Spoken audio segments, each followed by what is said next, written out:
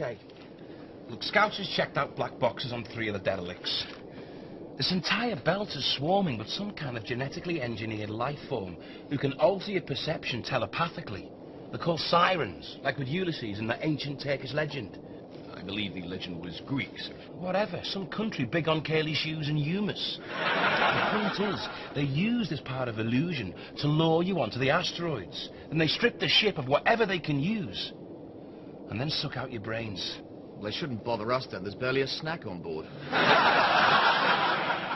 We can't turn back now, sir. We'll lose Red Dwarf. Look, we'll be through the belt in 3, maybe 4 hours. We've just got to stay on the case.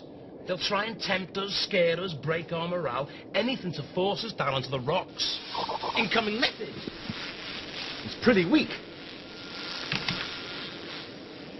Please help us. Our settlement is almost extinct. There are only women left. Barely 3,000 of us. If we are to survive, we need males to spread their seed amongst our number. We beg you, make love to us.